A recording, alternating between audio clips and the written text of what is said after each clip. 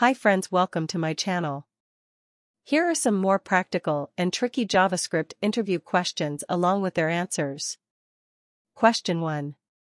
What will be the output of the following code? Console.log 2 + 2 1. Answer. The output will be string 2 1. JavaScript performs implicit type conversion when using the plus operator. In this case, the number 2 is converted to a string and concatenated with the string 2, resulting in 22. Then, the subtraction operation 1 tries to convert the string 22 to a number, resulting in the value 22. Question 2. What will be the output of the following code? Console.log boolean of empty array. Answer. The output will be true. In JavaScript, an empty array is considered a truthy value when evaluated in a Boolean context. Therefore, the expression boolean of empty array returns true. Question 3. What is the difference between the double equal to and triple equal to operators in JavaScript? Answer.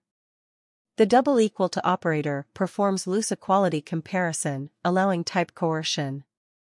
It converts the operands to a common type before comparison. For example, 1 = 1 is true. The triple equal to operator performs strict equality comparison, without type coercion. It checks if the operands are of the same type and have the same value. For example, 1 = 1 is false. Question 4. What will be the output of the following code? Console.log typeof 1. Answer. The output will be string. The typeof operator returns a string indicating the type of the operand. In this case, typeof 1 returns number, and then typeof number returns string. Question 5. What is the difference between a function declaration and a function expression in JavaScript? Answer. Function declaration. It uses the function keyword followed by a function name and a block of code. It is hoisted to the top of its scope and can be called before its declaration in the code. Function expression. It assigns a function to a variable or property without a function name. It is not hoisted, so it can only be called after its declaration in the code. Question 6. What will be the output of the following code? Console.log 1 <2 <2. Answer. The output will be true. JavaScript evaluates the expressions from left to right. The comparison 1 < 2 is evaluated first, resulting in true.